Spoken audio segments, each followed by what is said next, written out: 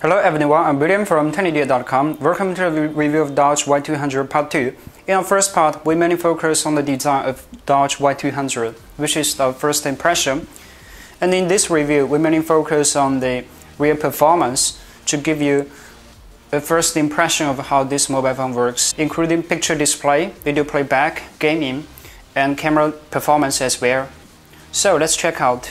Doogee Y200 carries a GPU of Medellin T720 combined with a screen resolution of 720p. We have selected some HD pictures to test out the picture display performance.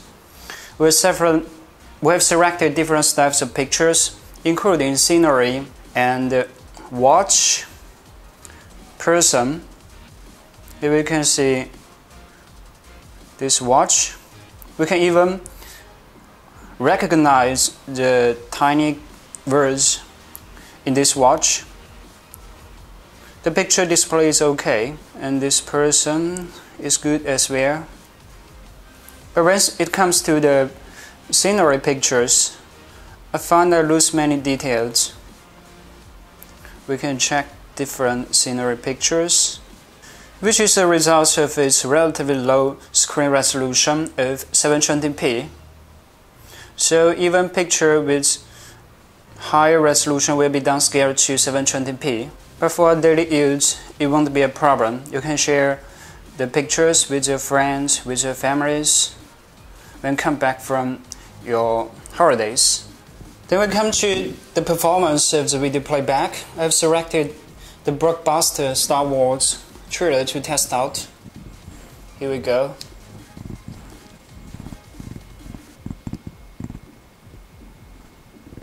I've got no problem with fast forward and one down. But the display for detail is not good as I have expected.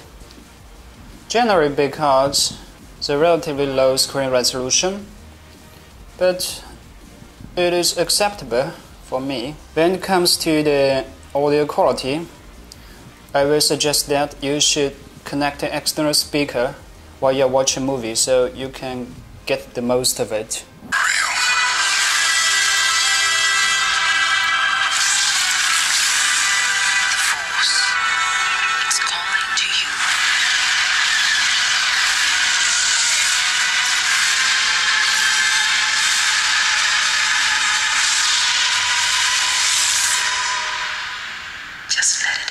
I'm going to show you how the Doogee Y200 camera works.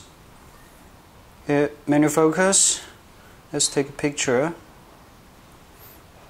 It's done. Can magnify the picture, and also we can edit the picture here. We can crop it. Go back.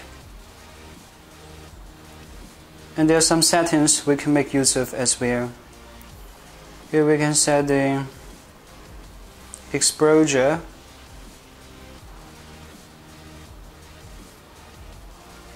Those are some others, such as show. The video quality. The front-facing camera. Hello. Now we come to a final conclusion of our Doogee Y200 review. Actually, we do not find much improvements compared to its last versions. Fingerprint identification is a plus, so which group people we want to go for Doogee Y200? The first group people we want to change the phone and do want to spend a lot. The second group people we want to buy an extra mobile phone as a backup in case the main phone goes out of power. So please give a thumbs up and subscribe. See you next time.